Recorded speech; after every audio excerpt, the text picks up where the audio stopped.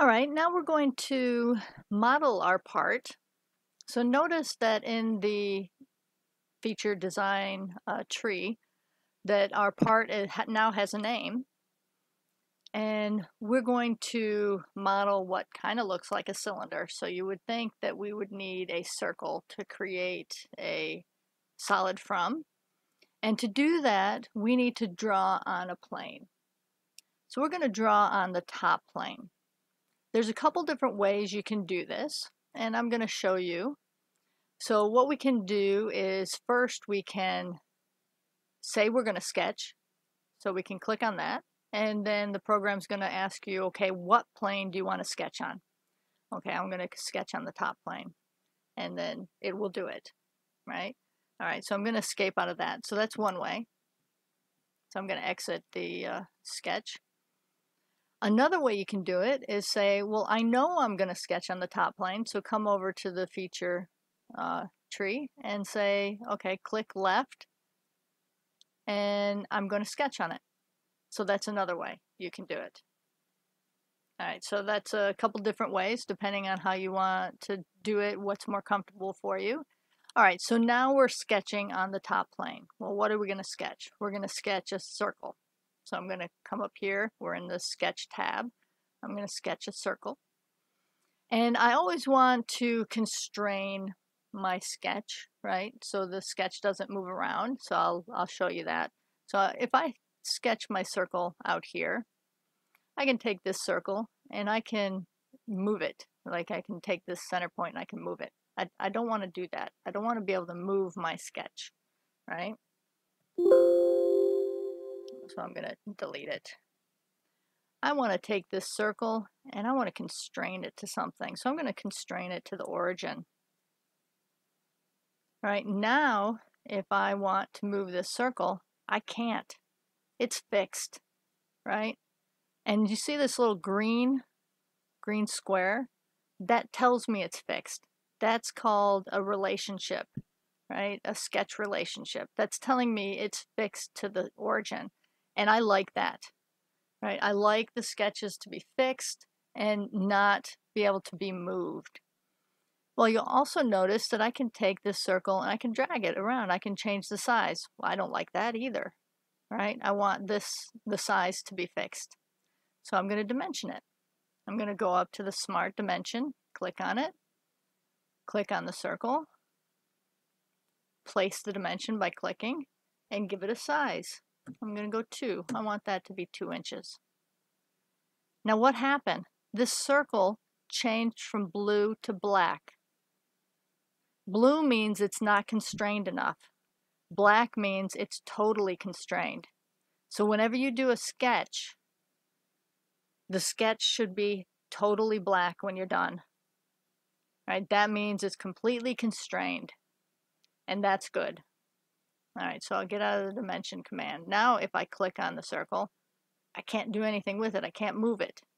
That's good. All right, so now we have a circle. Now we want to make this circle solid. All right, so we're going to go to the feature, and we're going to extrude it. Extrude just means to, make it thicker. So you can see that we have an arrow. See, I can take this arrow and I can move it up and make it thicker. I can make it thinner, but I want to give it a specific width, right? So I'm going to make this 1 inch. So over here in the window, I can tell it I want to make this 1 inch. All right, and now it is solid. It is a solid cylinder. Now I'm going to hit the F key on my keyboard, and what that does is it fits whatever I'm working on into the screen. So the F key is very nice.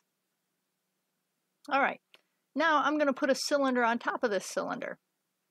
So I don't really want to sketch on one of these planes, right? I want to sketch on top of the cylinder. So how do I do that?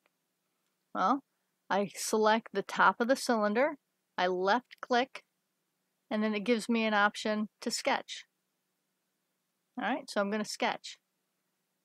Well, it's still in the isometric view. That means I'm looking at the part at an angle, right?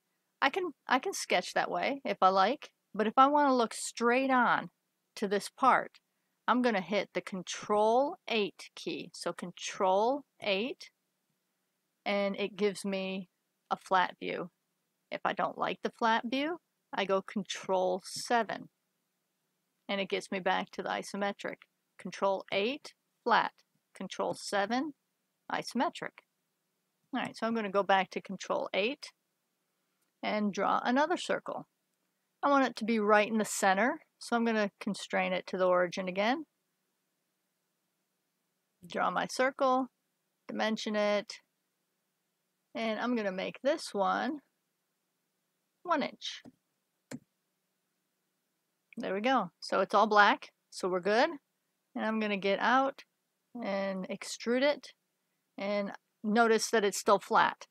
I don't like to look at it flat when I extrude something, so I'm going to go Control 7. Nope. Control 7, and there we go. And I'm going to extrude this to 1/2 inch. So 0.5. And there we go. So we have a cylinder on top of a cylinder. Now there's a lot of things that you can do with the extrude. So in the book, I go through the different things you can do. You can extrude in various ways. So it's really cool. I'm just showing you a very basic way to extrude. So please go to the book and look at all the very interesting ways you can extrude a sketch. All right, so now what if you want to view your part in different ways, right? Not just using the Control 8, Control 7. Well, up at the top, we talked about it in the first video, there's different ways you can view your part, right? One of them is the view cube.